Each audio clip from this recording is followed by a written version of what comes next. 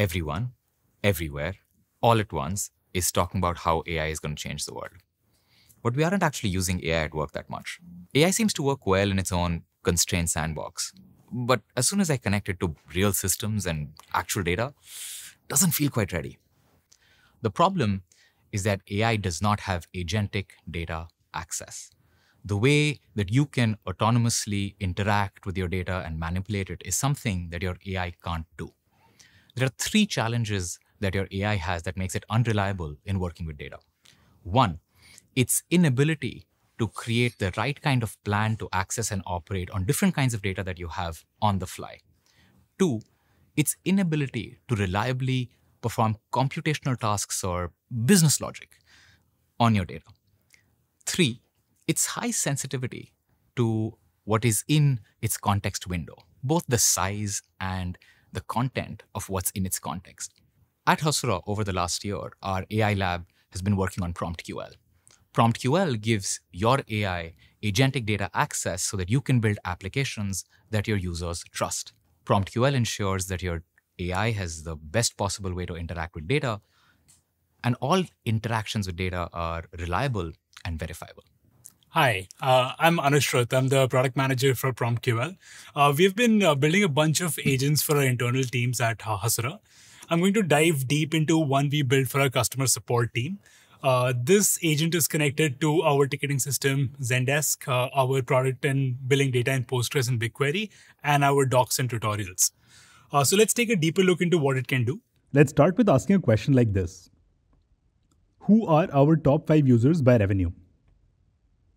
To answer this question, PromptQL is creating a query plan which includes finding and processing the data. It then executes that plan and gives me the information.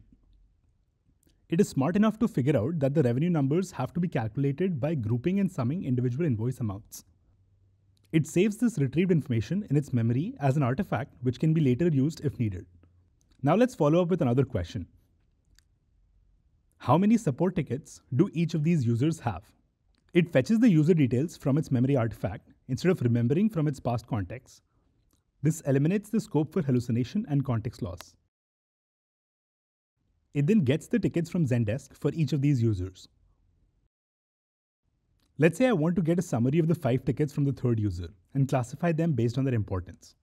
So I ask, for the third user, fetch the details of their tickets, summarize the tickets, and classify them based on their importance. Create 3 categories. It figures out who the third user is from its structured memory, instead of remembering it from its context. It then fetches the ticket details and then calls another LLM to get a summary and classification of each of these tickets. Now let's say based on these tickets, we want to issue a $500 refund to this user on their project. Let's ask our assistant to do that. Issue $500 refund to this user's project. Now it will try to execute the issue refund mutation. But since it realizes we are about to make a permanent change, it will ask for confirmation. Let's say I click on approve.